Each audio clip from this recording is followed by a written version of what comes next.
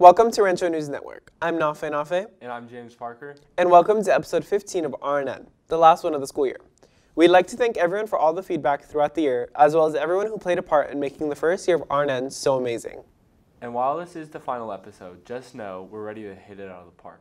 Speaking of which, Zach Kendry, Jordan Beasley, Diego Rodriguez, Darius Hurst, and Khalil Tams got an amazing opportunity to film the CIF San Francisco section Lowell Cardinals versus the Washington Eagles last Wednesday. Again, guys, what a day. In other news, the spring play, well, this is awkward, was performed last Tuesday in the Tag Theater. Ma'am, are you going to purchase whatever's in your bag here? How dare you assume I want to purchase these things? I got him! I need him.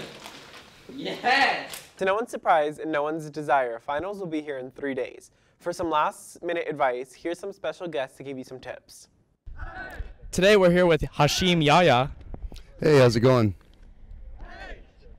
The first bit of advice is not to stress out.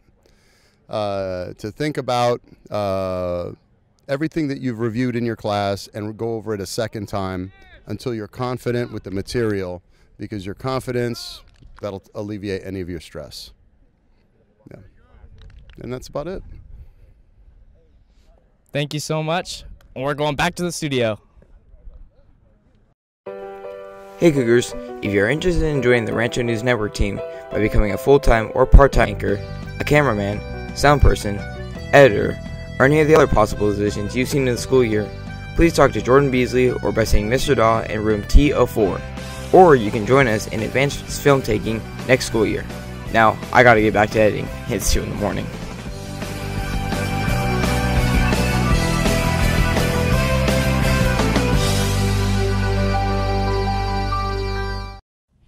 Thank you to everyone who participated in the Spirit Points this year. Back to back, we had the seniors win for both of the fall and the spring tailgates. And that's all for this week's newscast. Thanks for tuning in. Good luck on finals, and remember, have a great rest of the week. Thank you, everyone.